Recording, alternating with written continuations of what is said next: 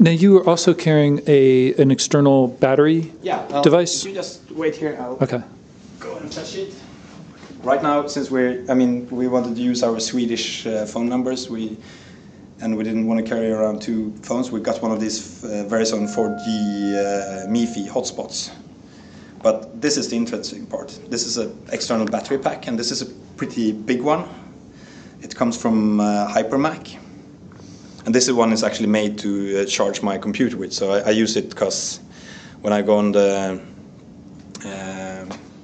I can charge my computer on it. So my MacBook Air can actually last for, I give it almost twice the runtime on using this. So let me see, that's got charge, power USB levels, out, USB out, and DC out. Yeah, so this is where I hook up the cable for my computer.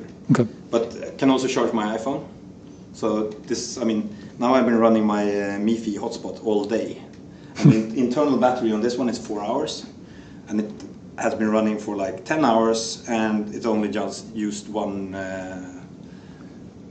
light. Let me see how heavy that is. It's not bad at all. It's there, but it's not going to kill you. This is the smallest one. Yeah. You can get like really big ones. So that's the basic kit. The stuff we also. Like this one, Peter doesn't like carrying around a heavy one, so he's using one like this size. That's a external battery. Yeah. Yep. This is a GUM Plus. GUM? Yeah. Okay. GUM. GUM Plus. I think I got that. This is about 2 charges for the phone. Okay. Nice. And it's rechargeable? Yeah. Okay. Which is it's That's really great. convenient. It's because the size is so much more manageable. But you also, if you start getting these, remember to charge them, because if they're lying in your bag for 2 weeks, they will drain. Interesting. But